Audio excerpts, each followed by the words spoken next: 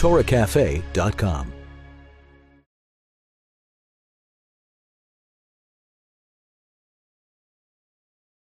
3 years ago, I spoke at the retreat on the theme. The title was essentially The Challenge of the Jew in the 21st Century. That was supposed to be today's title as well. But back then, I reflected, in fact, on the two very real threats that face the collective Jewish, or the global Jewish community, as they face us both outward and inward. The challenges of anti-Semitism and that very threat that we face outward, if you like, incorporating the delegitimization of Israel, etc., and very much at the same time the challenges of internal strife and all the different labels and titles and denominations that we have and all that unnecessary inner squabbling that tends to so manifest itself. What I want to do today is something very different. I want to actually reflect on an altogether different dynamic. Call it, if you like, the challenge of the Jew in the 21st century, part 2. Lots of films have sequels, right? Batman just came out with a whole new kind of film, etc. So why not focus on a lecture topic, especially one that goes right to the core, the essence of who we are as individuals, of what we represent as Jews, whether indeed to ourselves or in fact the world. And let me begin by telling you that if I wasn't to become a rabbi, and I was never always intending to become a rabbi, my father, in fact, may he be well, is one of 6 brothers. His father was a chief rabbi. In fact, going back 2 centuries, there was a straight chain of rabbis. And when my grandfather was asked of his 6 sons, 5 of which became rabbis, and 1 a very successful businessman, your 6 boys, tell me, what are they? He says, 5 are rabbis, and 1 is a mensch. And all my life, my father was always yelling at me as I was growing up, "Sei a mensch, be a mensch, be a mensch." So I thought that was kind of a message, anything other than a rabbi. And if I wasn't going to become a rabbi, I would have, in all likelihood, become perhaps a sociologist. I love to sit and watch people. Lunchtime, dinner time, if you see me staring at you, don't feel awkward. It's just what I do. I like to simply observe people, the little episodes, the little nuances. I just find myself naturally doing that. Because sometimes there are so many different little things that go on around us that we might otherwise be inclined to overlook or just simply smile at cutely or what have you. But I'll ask myself, why did that just happen? Or what life lesson can I derive therefrom? So take, for example, a certain individual.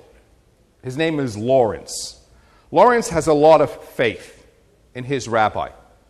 That's me. He came to me at a kiddush several years ago, and he told me he was about to lease the basement, the large ground floor in the Merrill Lynch building in the city in London. That was going to cost him several £100,000. And he wanted my reassurance and my blessing, if you like, that he'll be successful in the menswear shop that he was hoping to open over there. I made it simple. I said, Lawrence, close on Shabbos and you'll be successful. All these years on, I can tell you 2 things. The first thing is that Lawrence is, Baruch Hashem, making an absolute fortune in that store. The second is that I could never pay retail again ever for a suit. I mean, he'll give me the suits at what it costs him for 80 to 110 pounds, and yet he has them all on sale for 450 to 500 pounds, and all those Merrill Lynch boys and girls are coming downstairs every time there's a sale thinking they're getting a bargain. Now, Lawrence came to me once rather perplexed also because the ladies' suit store that he opened 3 doors away didn't quite take off, and he had to close it 6 months later. I looked at him and explained simply, Lawrence, you never asked me for a blessing for that store. He thought about it, then he told his friends about it, and now I've got this whole groupie following that come to me looking for blessings. But the reason I'm telling you this is because several months ago, Lawrence asked me for another blessing. He bought a racehorse called Maravana, and he wanted my blessing that his horse should do well. This, by the way, was, again, at a Shabbos Kiddush. I don't know if it's the whiskey or what, but I gave him a blessing, this time with an altogether different proviso. I said to him that, Lawrence, provided that 10% of your winnings goes to a charity of my choice. He agrees, we shake, we say l'chaim, and that's that. 2 weeks later, honest to goodness truth, I get a phone call from Lawrence. Rabbi, go to your nearest computer, go on this particular racing website, and I want you to watch the rerun of a race. And so I did as I was told. He was staying on the line to talk me through and that I should listen, and he wants to listen as I'm observing over this. He tells me where to go. He tells me to watch. His horse, at 40-1 odds, is trailing in 9th place. Then in 7th. Then in 5th. And to cut a long story short, his horse, at 40-1 odds, is in 1st place, with the favorite trailing just right behind him. And I'm thinking, wow, wow. I know Lawrence. I know he's a gambler. The minimum he would have put down on his horse is £1,000. That's $40,000 in his winnings, £4,000 for a charity of my choice. $6,000, $7,000, whatever it is. His horse is pulling away ahead. His horse wins by 10 lengths. And the next part of the conversation goes like this. Rabbi, guess how much I bet? And my heart is beating excitedly, and I dare to ask, how much? He says, nothing. It was Shabbos. And I'm like, what? And then I quickly realize, oops, no, I mean Lawrence, of course, well done, good for you. And just like that, £4,000 disappeared into dream stuff. And to think I was going to donate it to JLI. If there is a lesson that I learned from that story, it is that the lessons you teach others, they stay with them, always. Maybe this time the deal was about money, was about charity, but Lawrence remembers all those years ago, the first deal and the first lesson from all those years earlier, and he knows that the success of his business was contingent also on him doing what is his responsibility as a Jew. So don't keep it open on Shabbos.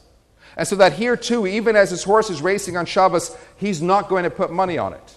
And thus I am £4,000 poorer for the experience, but equally that much more, if you like, spiritually enriched, because it is always reassuring when you discover that the life lessons you taught another are still being adhered to, acted upon, lived by. And there are a lot of lessons that we learn in life. And maybe somewhere along the way, as we get older, we become that little bit more discerning. We pick and choose maybe which lessons conform to our life's model and which might, in fact, cramp our style. And so Lawrence could have easily told himself, the rabbi never said anything about Shabbos for my horse. He spoke only about money, only about charity. But then he would just be fooling himself, wouldn't he? And yet I suggest to you that we're all of us, without exception, masters at fooling ourselves, deluding ourselves with all sorts of convenient excuses that pacify our consciences over our shortcomings, convincing ourselves of what we might not have to do. And I want to focus a little bit on this unusual phenomenon because, with each passing generation, we're always that much further away from Sinai, from the very initial event of the giving of the Torah, when we were proclaimed God's regal nation, and we knew and we understood and we integrated what it means to be a Jew, with all the great responsibility that comes with it. It's a fact that the closer you are to source, the more connected you feel. The more distant you are, the less connected you might feel. There is still always a magnetic field between the central magnet and the one that I might be holding at a distance, but the further away that I'm holding it, of course, the less pull does it feel. The Mishnah in Ethics of the Fathers tells us that every single day a voice emanates from Mount Sinai and summons us back towards our greater Jewish calling, our greater Jewish responsibility. So the question then is this: if we don't hear the voice, then what's the point in its calling? And the Baal Shem Tov explained, even as we don't hear the voice today, Our neshamas, our precious souls, certainly do. Yes, there was a point earlier in time when we all stood there. We all heard that voice loud and clear, a first-hand experience. But now that we've drifted physically further away from the mountain, and now 3,324 years on, we're all that distance away.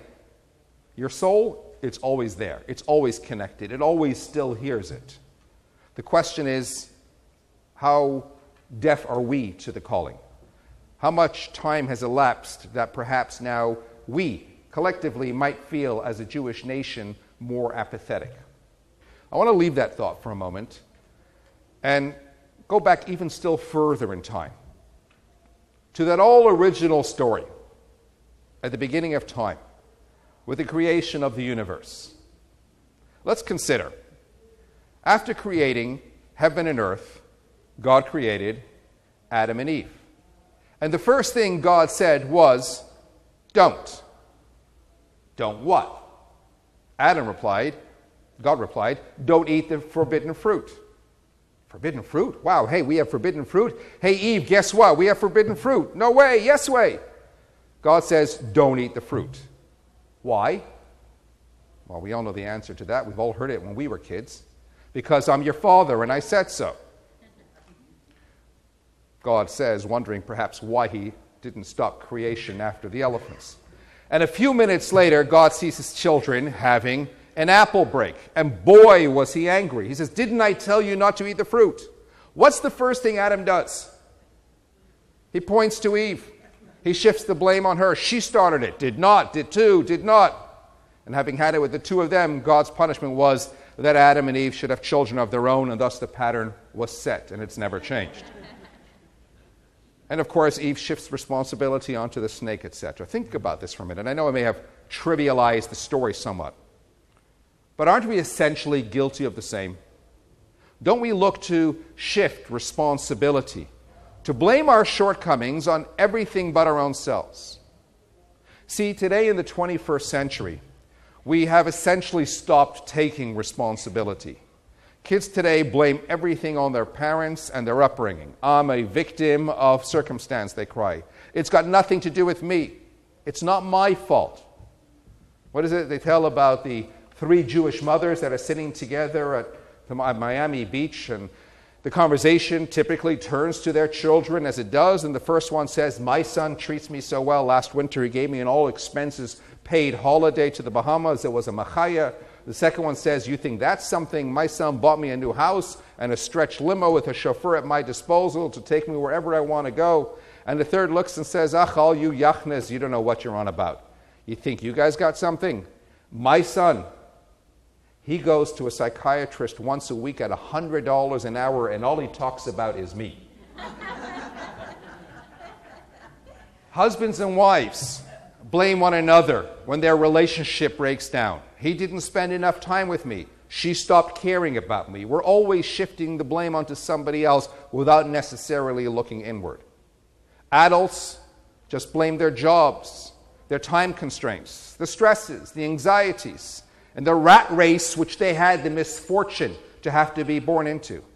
I can't come to shul this weekend. I'm so burdened with life. Every successive government blames its shortfalls on the previous government. The economy is where it is because of all of the debt accumulated by the previous administration. There's always the finger of blame pointing at the other without much realization as to the 4 fingers that are essentially pointing back at oneself. But all these blame games, they all add up to the same thing: apathy. Not just that you can't be bothered, it's more, and to give everyone the benefit of the doubt, that you genuinely believe you can't, full stop. I can't do it. Blame my mother, blame my husband, blame my kids, blame whoever you want, but the bottom line is, I can't. There's a little gremlin inside you and me. Some know him as the devil. Others call him the Yetzer Hara. We tend to typically refer to him as the evil inclination. And Jewish tradition maintains that your evil inclination gets a head start in life. He starts his initial descent, and right away is there, programmed inside your psyche, your consciousness, from the moment of birth. Your good inclination also begins his descent into you, if you like, from a girl from the time she's born, from a boy from the time of his brit milah, from his circumcision, but culminates that descent only at the time of the bar and bat mitzvah. And that's when the real battle ensues. Let me give you an example. You're all here now learning for several intense days, and I think it's, of course, a beautiful thing. Learning is stimulation of the brain, which in turn is stimulation of the soul. And I'm sure beyond here, of course, many of you will attend regular classes during the course of the whole year as well. That feeling that you get when one night you tell yourself, I can't really be bothered tonight.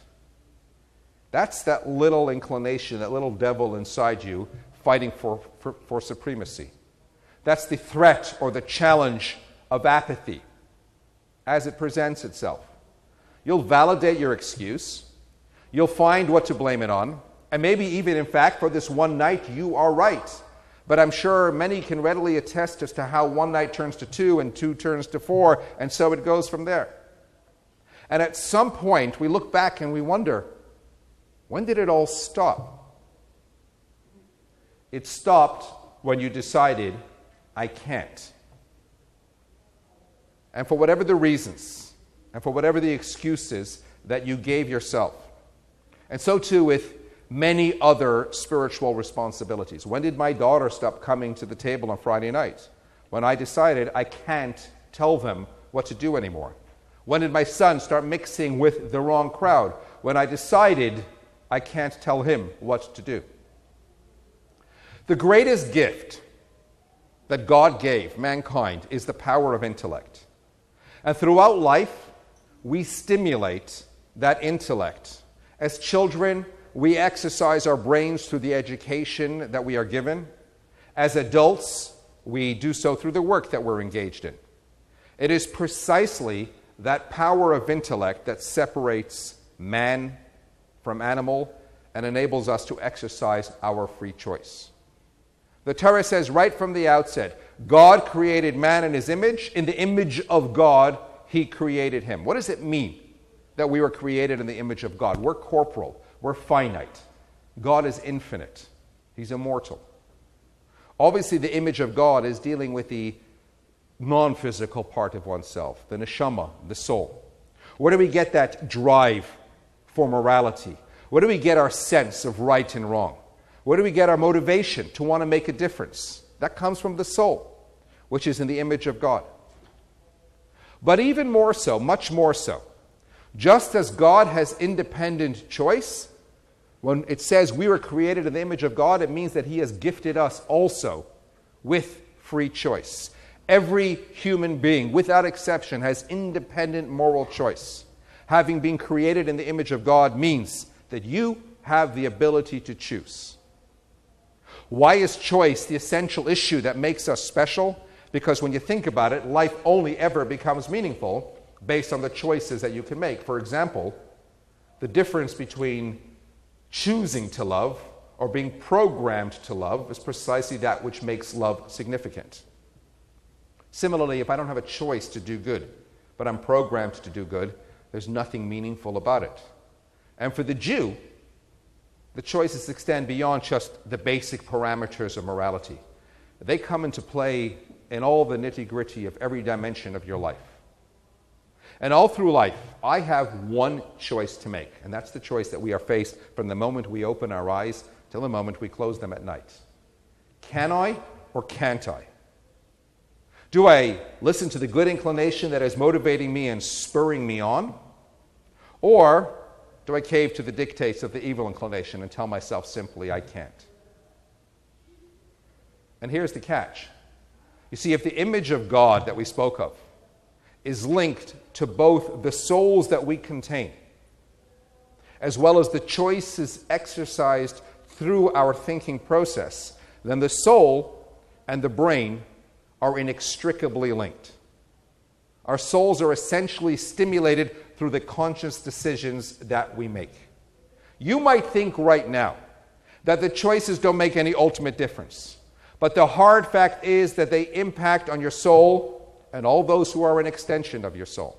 Man is comprised of mind, body, and soul. And the surest way to ensure a vibrant and energetic life is by using your mind to make the right choices such that you execute them accordingly, and that in turn fires up your soul and those around you. And that's what makes you feel alive as a Jew and as a human being.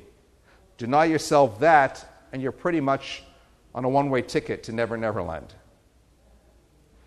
You know, they tell of this very old Jewish man of German descent who emigrated, and he called his rabbi just as he was lying there on his bed before he was to pass on. And the rabbi came to attend to him, and he says, look, I need to get something off my chest. Towards the end of World War II, I took pity on a German soldier, and I gave him refuge in my garden shed. And the rabbi looked at him and said, listen, you know what? At the end of the day, you were showing compassion and amity. That's a natural Jewish attribute. It's fine. It's okay. He says, but Rabbi, actually, I was charging him 100 Deutschmarks for every week that he stayed in my garden shed. And the rabbi looked at him again and said to him, you were hiding him. You were risking your life for him. You're entitled to some compensation. And the old man says, thank you, Rabbi. That eases my mind. Just one more thing. He says, sure, what is it? He goes, you think before I die I should tell him that the war is over?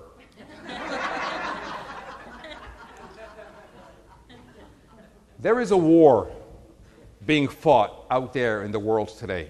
And God put you and me into this world to grapple with it, to take on our slice of the world, to battle against the whims and the dictates of a laissez-faire society, and to do what we can in every which way possible to transform our world, to make it the better place that it was always intended to be, to make it good forever. Let me ask you something. Who exactly reserves the right to tell us that the war is over? In which book, in which Bible, in which life manual does it declare that at some point in your life you're no longer responsible to learn more, to do more, to continue weaving your end of the fabric in your slice of the world? Abraham was 75 when God first challenged him to move from his land, his birthplace, and his father's home to the land which I will show you. There are three things that mold the character of an individual. Your father's home, namely your gene pool, what you inherit from your mother and father. Your birthplace, namely your innate qualities, the quirks and the idiosyncrasies that make up, that are unique to your personality. And your land, namely the society in which you live, the culture and the traditions by which you are exposed and which superimpose on some of your natural instinct. God tells Abraham to leave all three. Abraham, and by extension you and me, is being instructed by God that at no point in your life do you have to capitulate and tell yourself, this is who I am, this is all I can be. God is telling Abraham, and by extension you and me, that you can move beyond all that you can transcend all that. Whether at 25 or 65, for as long as you are here, you clearly still have a purpose to serve. Otherwise, dare I say it, somebody up above would pull the plug. You'd no longer be. And for as long as you are here and you have a purpose to serve, then every one of us has a responsibility to seek and to explore and to determine where else and how else I can make a very real difference. At no point until the song is over do we have a right to stop playing our pivotal role in the orchestra of life. So long as the conductor continues to beckon to you, you keep blowing your trumpet. That's really the way God wanted it already right from the beginning. He wanted man, as we know, when putting him in Garden of Eden, in paradise, to live forever. He provided him that very paradise in which to experience that eternity. Within that paradise, man pretty much messed up. He could have experienced spiritual utopia, but when he regrettably didn't do what he was supposed to do, he squandered that opportunity. He had only one choice to make. God said, don't eat from the tree, and he decided, I can't. And so he made the wrong one. And then he shifted the blame right away somewhere else. And you and me, in our world today, we've been challenged with the responsibility of having to rectify that mistake. And we are given countless opportunities within our own immediate surrounds, within our own families, within our own communities, and wherever else we might find ourselves, in which we can make good what Adam messed up by taking responsibility for our lives, for the choices we make, abandoning the excuses and telling yourself, I can, and thereby really bringing a part of paradise and heaven once again back down to earth. I wonder if I may take you on a trip back to your early childhood. You'll remember pressing your nose up against the window pane, looking out in wonderment, imagining what the world holds in store for you. You gaze out at that big blue sky. Your breath is fogging up on the window all around you. You're wondering with excitement what it must be like to be grown up, to be an adult. And then before you know it, you're on the other side of the glass, with your nose peering in. And you're looking inward and you see an image of yourself, an innocent child, surrounded by the warmth and the love of your parents, stress-free, not a care in the world, only curiosity, mystery, awe, gazing out at this vast universe, wondering what lurks out there, what secrets does life yet hold in store for you. So today, we press our noses up against the windows of our lives, and we look in and we reminisce and we consider the journey that we traveled so far. Many of us will have traveled and lived through enough years to know that our noblest dreams have a persistent habit of falling by the wayside. Sometimes it would seem the loftier our aspirations are, and the more firmly we resolve to adhere to them and to approach them, the more quickly we seem to lose our way. And then the more quickly we assume this presumed limitation. We assume this presumed lack of strength, our lack of discipline, our lack of motivation. It could easily feel as though we were worse off before we chartered that ambitious course for self-improvement. Do you ever wonder why God made us such that we have to first crawl before we could walk? Why not make life simple? Give us the ability and wherewithal to simply walk from the word go. Just hop off the birthing table and walk out of the labor ward holding your mom's hand. Well, do you remember the first time you started to walk? Do you remember how many times you fell and that voice of your mother or father calling to you, challenging you, come on, you can do it? Maybe God wants us to undergo that whole original experience at the earliest possible stages of our lives, so that that same voice echoes and reverberates within our souls all through life.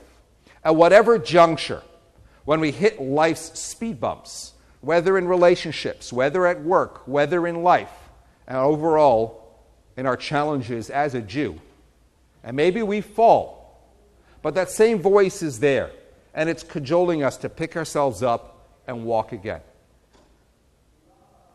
You know, some 39 years ago, I had a second grade teacher who observed me fretting over a very difficult mathematical piece and my inability to complete it. And she declared rather firmly, and it always stuck in my head, Yitzchak Schochet, there's no such thing as I can't. Now, to be sure, I've since come to discover that some sages about 2,000 years before her coined a similar phrase, albeit in a more positive context. Ein lecha davar ha'amed b'fnei haratzin, there is nothing that can stand in the way of true will.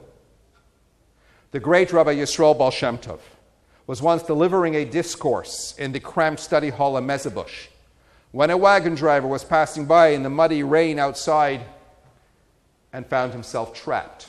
His wheel got stuck. So he went inside and he approaches the first disciple on hand and says, listen, I'm wondering if you can step out for a minute and help me pull my wheel. And the guy is like, shh, shh. And he points to the Baal Shem Tov. He's speaking now. He says, look, I know, but it's only going to take 2 minutes. I just need a little push.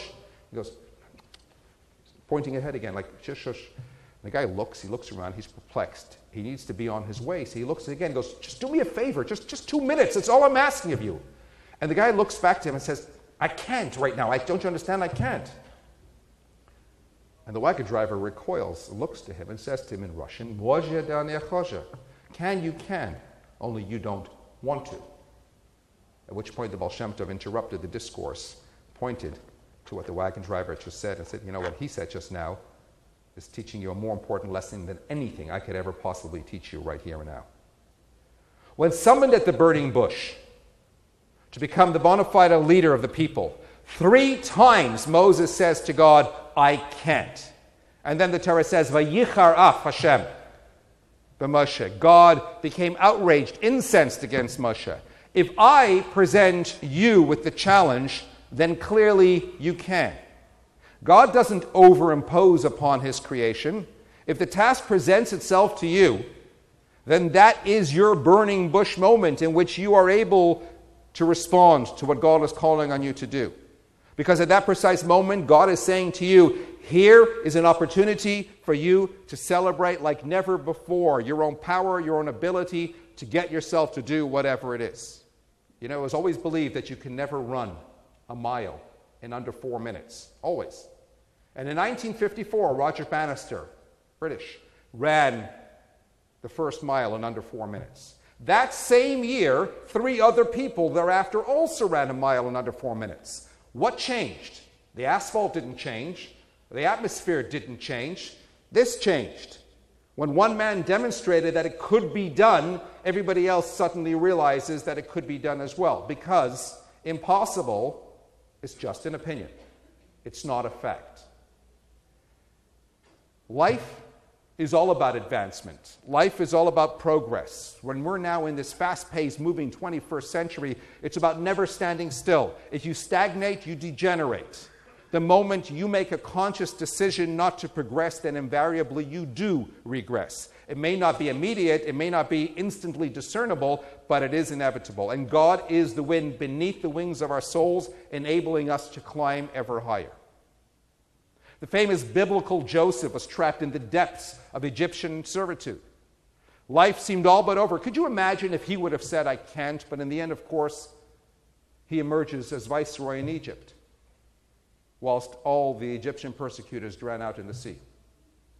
How many Jews in former Soviet Union sat languishing in gulags? Imagine if they would have said, I can't. And how many of them have now gone on to build Hasidic dynasties, families, children, grandchildren, revolutionizing all parts of the world? And you and me, we get oppressed by the limitations of our own imaginations or the dictates of a society that says you can't. And the challenge is then for us to go and search for the hero inside ourselves and continue to nurture ourselves at every interval in life, constantly progressing, always moving upward, aiming ever higher. You know, Mr. Goldstein stopped coming to shul one week. After a little while, the rabbi goes to see him. He says, why aren't you coming to shul anymore? He says, Rabbi, he goes, you know, all the time ago I turned 90 years old. He goes, of course I remember. I was at the Kiddush. He goes, I thought that was it. 90 years, it's great. Time's up. He goes, so? He goes, next thing I knew, I turned 95, and I thought, bonus, 5 years, great.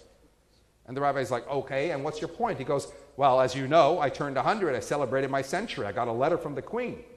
And it was really special, and I knew at this point, any day now. And the rabbi looks at him and goes, what's your point? He says, Rabbi, a few weeks ago, I turned 105.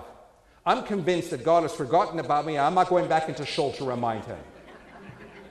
We live in a world today where many people believe that God has forgotten about us. We live in a world today that is so riddled by chaos, where people live on the edge, where people go for the extreme. You want to drive a faster car, you want to climb a higher mountain, you want to push yourself to the max.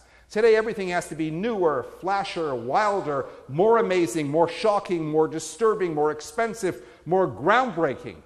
We live in a world that pushes its boundaries, that doesn't like to maintain a status quo, that needs new degrees of sensationalism just to keep people remotely interested.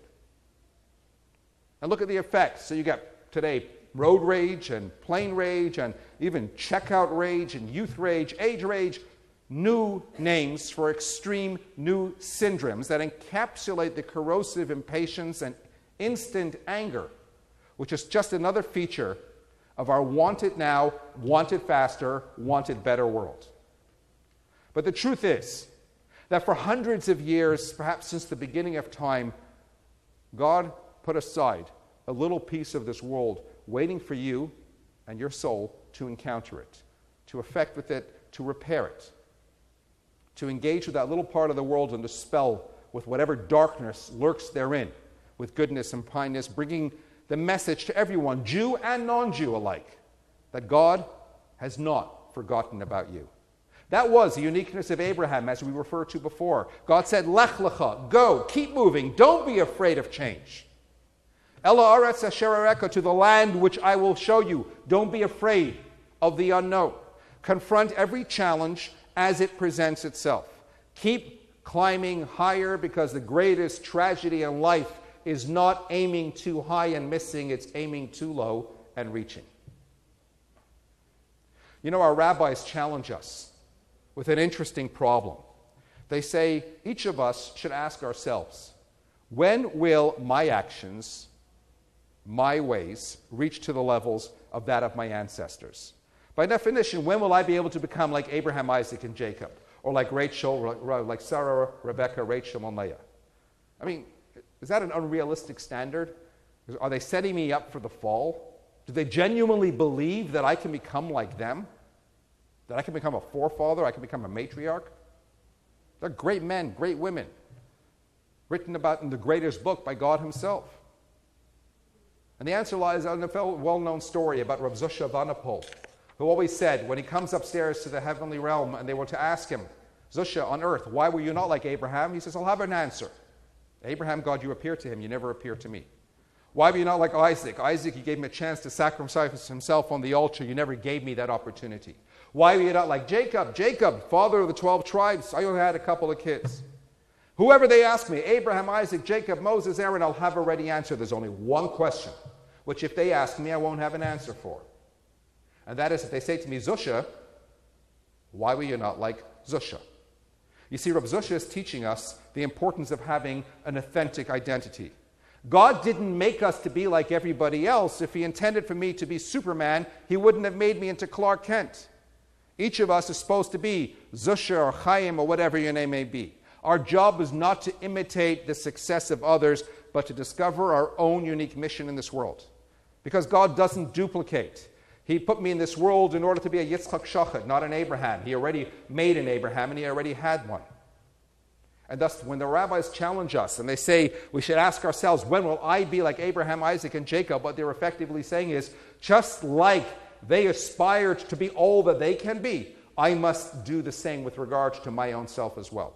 I must seek out within my own life my daily patterns that constantly, daily express my moral fiber. You know, Beethoven started to go deaf at the age of 20, and he still went on to compose masterpieces. Mozart started playing music at 3, and he composed already at 5. They're gifted. They have a unique talent. Does that mean that I cannot be a brilliant musician? Maybe. I won't know till I try.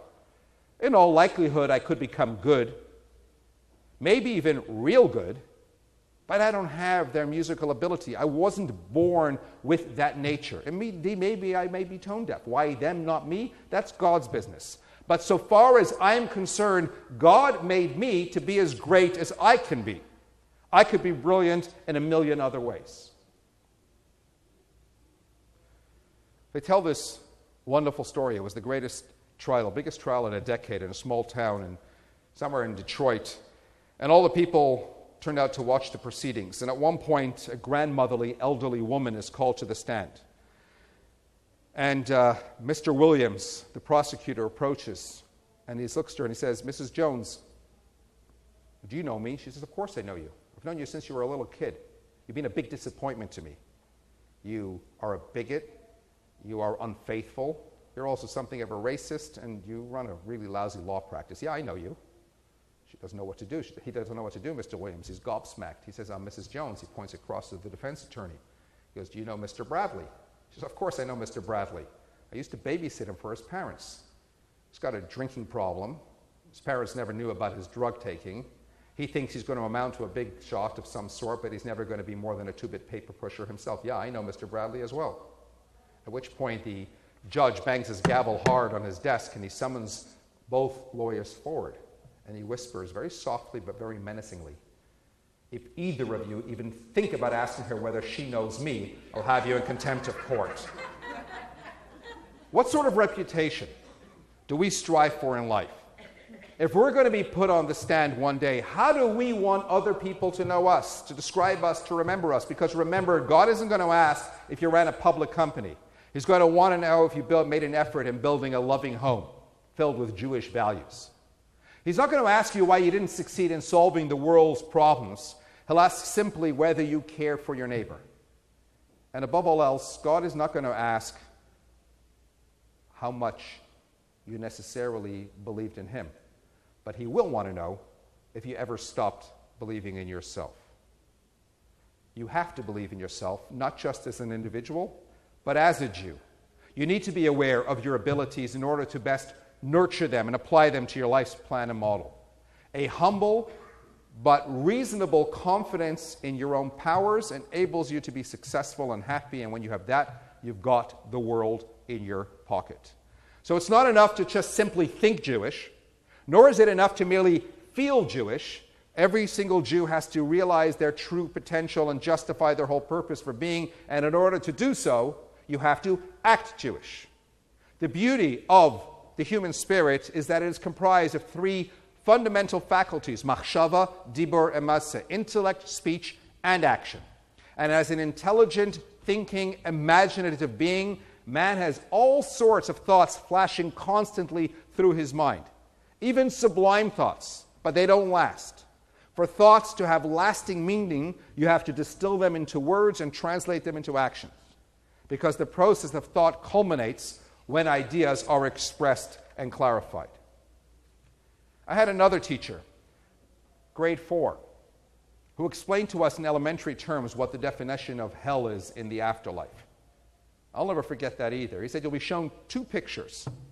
One of what you became, and one of what you could have become. And frankly, there can be nothing more painful than that. You know, it's one thing when you play the lottery every single week, and you keep playing the same numbers every week, and one week you choose not to play the numbers, and that week the numbers come up. Imagine how that feels. Only at least with the lottery, and however many billion to 1 odds, you can keep playing the numbers, and maybe one day they'll come up. But there, when you're shown those 2 images, it's too late. This is the world of where you can still be all that you can be. Richard Nixon once explained why his predecessor and rival John Kennedy was so loved whilst he was so despised. And he said, when people look at Kennedy, they see what they want to be. When people look at me, they see what they are. God, as we said, never overimposes on his creation, but he has defined a specific role for every single one of us, with exclusive accomplishments unique to our individuality. There is something I can do that no one else can do. There is someone I can become that no one else can become. Because whilst God created everything en masse, a multitude of stars, vast oceans, an abundance of vegetation, and an entire animal kingdom, man was created alone, singular, so that he can say, for me was this world created. And if the world was created for me, then I can do something with it, that I can make something of it. What you become, that is preordained from above. Whether you become it, that comes down to your free choice, to how much you maximize your potential, to the extent that you grab life as it presents itself with both hands and you run with it. Because if Abraham can do it, and if Sarah can do it, and their successors can do it, then you and I can do it too. Life is all about getting excited when opportunity presents itself. Too many people would rather be miserable than risk being happy. If you allow yourself to be enthusiastic, you'll realize how much wonder you are filled with. You won't care what other people think. You have to be like the turtle. If he didn't stick his neck out, he wouldn't get anywhere at all. So you find life sometimes difficult. I say to you, it's not because things are difficult that we don't try. It's because we don't try that they're difficult. You find that one added spiritual undertaking threatening. I say to you, every shot you don't take is a guaranteed miss. You find reaching beyond your comfort zone too risky. I say to you, if you don't risk anything, you risk even more. If you ask yourself sometimes, and we all do, whether there's really any point, the bottom line is God in the world will reward you and me for taking risks on his behalf.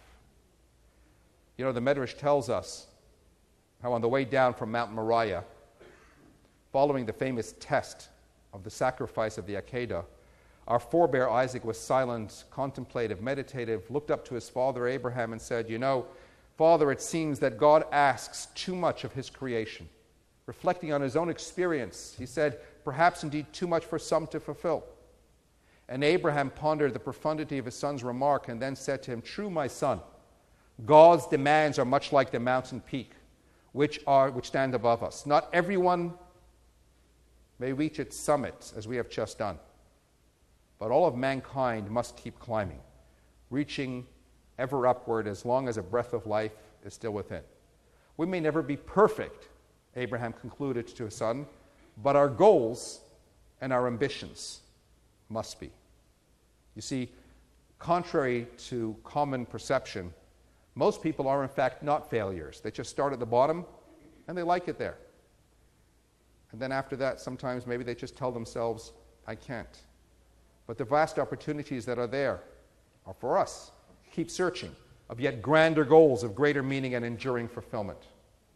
Before your soul entered this world, it undertook an oath of life. It committed itself to fulfilling a purpose. Then events took over, and we're like diamonds in the rough, and we spend a lifetime removing whatever it is that belies the inherent beauty and the priceless gem of our spiritual essence. It's all about finding our way back, peeling away the layers that we may have otherwise allowed to blur our vision and our dream. A man came home once quickly from work, and he tells his wife, "Honey, quick, get me a drink." And he sits down. She gets up. She gets him a drink. He drinks it. He says, "Quick, get me another one. It's going to start any minute." She goes, "Okay." She goes and gets him another drink. He downs that too. He says, honey, quick, get me one more. It's going to start any second now." She gets up. She's very perturbed. She gets him another drink. He goes, "Honey, please, just one more. It's going to start now. She looks and goes, "Is this all you're going to do? Just sit here and order me and boss me around, and that's it?" He goes, "It started." Life isn't starting any minute now. Life isn't starting any second now. The course of Jewish history started with the onset of our exodus from Egypt and the Torah at Sinai. Yes, we are, as I said at the outset, much further away from that point in time when we were first brought into being. And we were first given that special charge to be a light unto the nations. But to the flip side, we're that much closer to the other end, to the culmination of our mission. For more than 3,000 years, we've been trekking ever closer and ever sooner towards the apex, the conclusion of our purpose, the completion of the mission, the salvation of our world as promised by God through all the prophets. It's not as if we can all just sit around and wait for it to happen. We have to make it happen. We can make it happen. And each of us, regardless of who we are and at whatever stage in our lives, have a pivotal role to make it happen because we all have greatness within. We all contain something special, and we need to sometimes sit back and take a look inward to discover our own uniqueness and what difference we can actually make to the world. And then we become champions and heroes to others as well. Let me conclude, because I've just been given my 5-minute notice, by finishing off with a lighthearted observation. You know, the only time in your life when you like to get old is when you're a kid. If you're less than 10 years old, you're so excited about getting older that you think in fractions. How old are you? I'm 4.5. You're never 36.5. You're 4.5 going on 5. That's the key. Then you're in your teens and you can't hold back. You jump to the next number or even many numbers ahead. How old are you? I'm going to be 16. You could be 13, but you're going to be 16. And then the greatest day of your life, you become 21. Even the words sound like a ceremony. You become 21. You've arrived. Where? I don't know, but you've arrived. It doesn't matter. All that matters is that you've become 21. And then you turn 30. Oi. What happened there? It makes you sound like sour milk. It turned sour, he turned 30. You have to get ready to throw him out. And then you're pushing 40. Then you have to put on the brakes. It's all slipping away. Before you know it, you reach 50. And that's it. It's all over. If you haven't quite made it up until now, you've reached this point, then that's it. Your dreams have all but dissipated. And then what do you know? You make it to 60. It's like you've made it beyond the point that you ever necessarily imagined you were going to arrive at. You've navigated a jungle through life. You've trekked a mountain. You've run a marathon, and now you've made it. You've made it to 60, even if you didn't think you would. By the time, so let's just recap very quickly. You become 21, you turn 30, you push 40, you reach 50, you make it to 60. Life has been such a rush. You built up so much speed that you hit 70. And after that, it's day-by-day thing. I hit Monday, I'm doing good. I've just made Wednesday. By the time you get into your 80s, every day is like a complete cycle. You hit lunch, you turn 4:30, you reach bedtime. And by the time you hit your 90s, then something's happened. You start to regress. Once you're in your 90s, you start taking a step backward. How old are you? I was just 92. You turned 92 7 months ago, but you're just 92. And then an even stranger thing happens. You know, they say as you get older, you become, a lot of your childhood comes back to you. As soon as you hit 100, you're back into your fractions. You become like a little kid again. How old are you? I'm 100 and a half. The challenge is to stay focused throughout.